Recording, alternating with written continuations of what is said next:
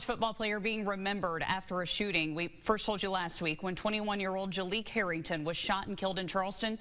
He was a student at West Virginia State University. And as WSAZ's Ariana Mintz reports, tonight, those that knew him gathered at the school to honor his life. Thank God.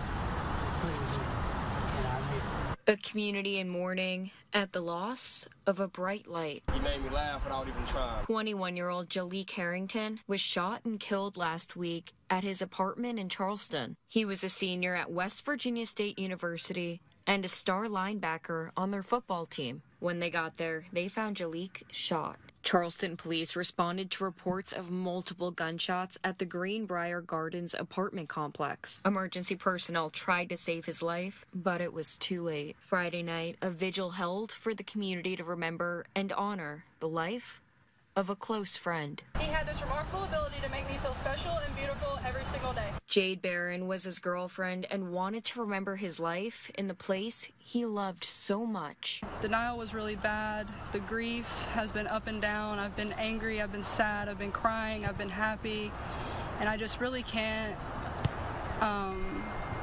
understand how I'm supposed to feel or know when the grieving process is going to end, and I don't think it's going to soon, but I just hope I find a way to actually handle it better.